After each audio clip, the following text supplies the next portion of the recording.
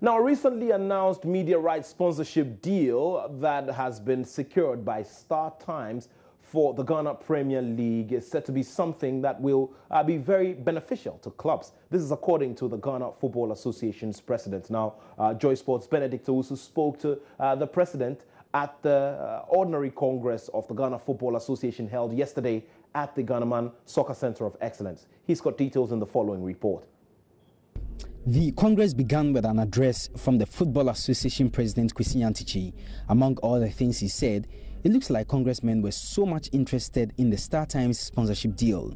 Lots of questions came through, from monies to those that brokered the deal to the best of coverage they look forward to having. Nyantakyi took time to address some of the issues. The sponsorship amount for StarTimes, which is $17.9 million over 10 years, it's not equivalent to $1.7 million a year. That is not the agreement we reached. For the first 3 years, we'll be getting $1,250,000. For the next 3 years, we'll be getting $1,800,000. And for the next 4 years, we'll be getting $2,200,000. That is how it's been progressive. The reason is that although the dollar will suffer insignificant depreciation over the period, we wanted to take care of any eventuality like inflation over the period. So we did it to take care of that, and also cost of living and cost of running our clubs. But the sponsorship from StarTimes is not a total sponsorship of all the products that have been labeled under it. This is just for broadcasts, media activities. We have the opportunity to attract other category sponsors. We are yet to have title sponsor for the league. For Division 1, we have one. For women's football, we don't have a title sponsor. And all these people are at liberty to come on board. In addition to that, we can have category sponsors, airline sponsor, vehicle sponsor, brewery sponsor, telecommunications sponsor, and so forth and so on. So the door is not shut to other sponsors from coming on board. Most people were waiting to hear the FA president announce the start date for the new Ghana Premier League season. But Mr. Nyantakyi noted the executive committee are yet to take a decision on that.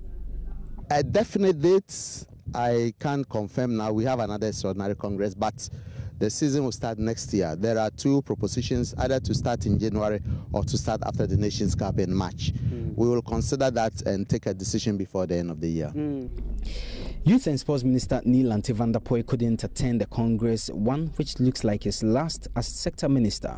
In his absence, Chief Director of the Ministry, Frank Quest, read a speech on his behalf where he praised the Ghana FA for developing women's football. He also urged the association to look for sponsorship for the various national teams, as well as advising the Premier League clubs to also look for their sponsorship. In terms of amendments to their regulations and statutes, the FA this time did not amend any of their rules. Well, that was a report by Joy Sports' Benedict Owusu. Now, let's also take the thoughts of some major stakeholders and some of the clubs. Now, Aduana Stars CEO Albert Kome has also been sharing his thoughts about yesterday's Congress. When you do a lot of work behind the scene and you come to Congress, people seem to understand you and they will not waste too much time on issues. I also thought that there were not too much controversial issues for people to engage in arguments, some of them that sometimes as it goes to the extreme. I'm very happy that we closed early because people come from afar and sometimes going deep down in the night also is worrying.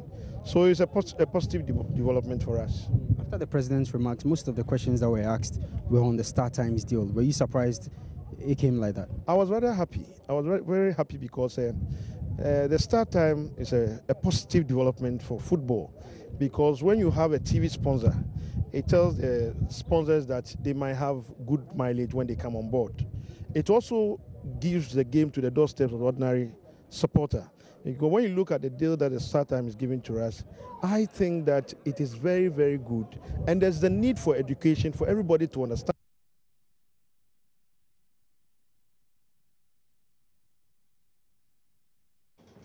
Let's now talk about Dreams FC, who have been relegated to Division 1 following a loss in that case where a protest was lodged against them for the use of an unqualified player by Tema Youth Football Club. Now, Dreams FC, following that relegation to Division 1, say they will make the most out of playing in the second tier of Ghana football.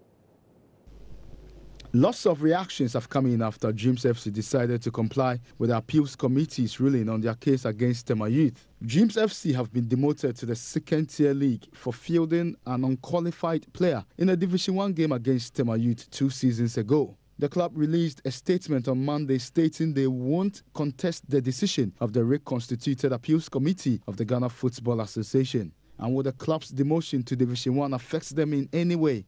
Here is administrative manager of Dreams FC, Aminu Shado. What if we had gotten relegated too? We still have to play in the lower division. There are big clubs all around the world who have tasted one way or the other situations such as of which we find ourselves in. Ours is to just keep ourselves motivated. Of course, we know as management we have a lot of work ahead of us in psyching our boys and letting them know they are as good as any other player in the Premier League. If really, indeed, they are that good, they should go and show it in Division 1. And then if they are able to do that, we have no doubt at all that we'll find ourselves back to where we belong. Players you signed came in, they knew they were coming to play in the Premier League. Now they would have to endure this and go to Division 1. Have you psyched them up and are they ready to do it? That's why I admitted to you that management have a lot of work to do in trying to get our players psyched up. I don't see it as a problem. I rather see it as an opportunity. It's an opportunity for us, for our players, especially the young ones that we are promoting to our team, to develop themselves so that hopefully by next season, if all things being equal, then by the grace of God, we are able to find ourselves back into the top flight. We would even be better prepared to even face the demands of Premier League football. We know we do. We know we belong in the top flight. We know very well that we belong there. We just have to go and show it and work hard and come to where we belong. Meanwhile, Chief Executive Officer of Vijayana Stars, Albert Komi, has commended the management of Dreams FC for accepting the verdict of the appeals committee. It's not an easy decision they've made. They've shown maturity, and deep down my heart, I've respected them. Because he and his team have to sit and go through this difficult time, and they've accepted it. They've shown love for football. They've shown that they are capable of making sure that they help Ghana football to go forward. It might look as if they are defeated, but for me, it's a win-win situation. And if people can comply with our laws, no matter how difficult it is, we'll go forward. That was a report by Joy Sports' Asari Bediako there. Let's focus some more on the clubs and go to the camp of Accra Hearts of Oak, whose managing director, Vincent Soa-Dote, is now a member of parliament elect for the Ladade Kotopon constituency here in the Greater Accra region of Ghana. Now, Frank Nelson Nwokolo, who is a board member of the club, has been congratulating Vincent Soa-Dote on this feat. From my acting general manager, Mr. Vincent Soa-Dote. If you like, I put Honorable Vincent Soa-Dote. He's an honorable now, so I'm sure he's very happy where he is, just like we're happy with him. I mean, he's somebody that I've known for years, and I think this is a position he's been fighting for in life. I mean, he's made up his mind that this is one to speak for the people that he wants to, and I'm happy that at the end of the day, God was able to grant his heart's request. But looking at that, I think for us in Accra, we're equally happy because he got this position. Yes, by status or by regulation or by constitution or everything, I'm sure that he will be a little bit far from the day-to-day running of the club because of his assignment with the parliament. But I'm sure he's going to remain a board member of Accra, so he still contribute to the running of the clubs if he has time. But at the end of the day, we are happy that he won the seat. And Accra Suffolk, we are moving forward. We sign players. We're still signing players. Doors are not closed. We still leave our doors open for players we think that could make a difference in the team, especially in striking and midfields. We have recruited enough players that we think that they have what it takes to be able to support Accra Suffolk for the coming season. And we're working with them. The coach, assistant coach Wellington is there working with them, and we'll make sure that at the end of the day, we'll package them to be able to bring happiness to the force of Accra Suffolk. All right, so let's now switch to some players, Ghanaian players who are, plying their trade abroad. Now, we focus the attention on Chicago Fire's David Akam, who's been speaking about his performance in the last season of the Major League Soccer in the U.S. Now, he spoke to Joy Sports' Benedict Owusu. Give myself like 6. I know my abilities. I know what I can do, and even though I think I did better than I did last year, I could have done better. So I could have done much more than I did. So I'll give myself 6 over 10. You played very well, but same cannot be said about your club. You finished last but 1. What was the problem? I think the problem was huge. It wasn't just the players or the result. It consists of things that is beyond our power. And for me, we have a lot of good players, young players coming in. We play well, but we still don't get a result. So I think it's much more than us, the players. It's more about the club itself. And I think the technical team have identified the problem, and hopefully they can solve it. How worried were you that week in, week out you were scoring, yet still you were not grinding results?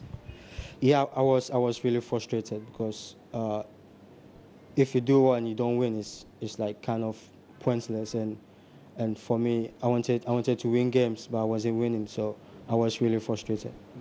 You're the best person to answer this question because you've been in the MLS for some time, and many people do say that the MLS is a league for old men, in quotes, for players that want to retire. They just make their way there, play as luxury because of the intensity is not as big or as huge as the English Premier League or the Italian Serie A or even the Bundesliga, Spanish La Liga. After tasting it for some time now, what would you say to those that have this notion? Yeah, I would say even before I went there, I had that perception about the league, but when you get in, it's much different. There's so much to this league: the traveling, the altitude. You can play like hot in this city. You go to another city and it's very cold. A lot of traveling in the league, and to be fair, we have a lot of young players as well in the league who are doing really well. Example is Jovinko. You can't tell me Jovinko is not good enough. He's good and he's playing really well. And yeah, it's different when you are outside watching the league. You can have your own perceptions, but when I go in, for me, it's different perceptions about the league. It's good.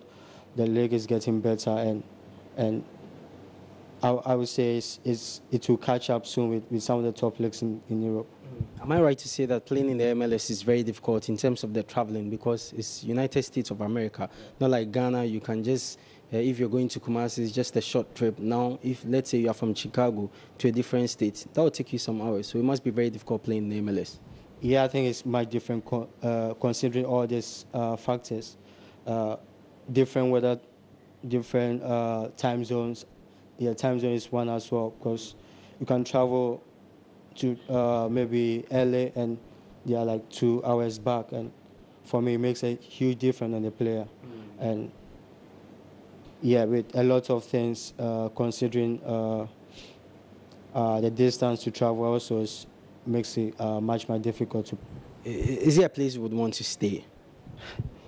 At the moment, I still have contract with my club, and I think the league is getting better every year. So why not? If I still have the chance, I will still play in MLS. But should something come up, maybe you get a good deal outside, or probably maybe you feel you've played in the MLS for some time and you want a new challenge, would you embrace that? Yeah, I think so. At the moment, I'm still considering other things. I wouldn't say offer other things, and I don't want to show disrespect to my club because I have a contract with them, and no matter what, I have to honor the club. I have to honor the offer. So, but at the moment, if something good comes up, and I'll sit down with the club and we'll see what's best for both of us. All right, so let's continue to talk some more about the African Footballer of the Year award, and of course the version of the BBC, of course, and Leicester City's Riyad Mahrez won the Player of the Year award. Remember, he beat Pierre-Emerick Aubameyang, Ghana's Andre Ayew, Sadio Mane, and of course Yaya Toure to win the coveted crown.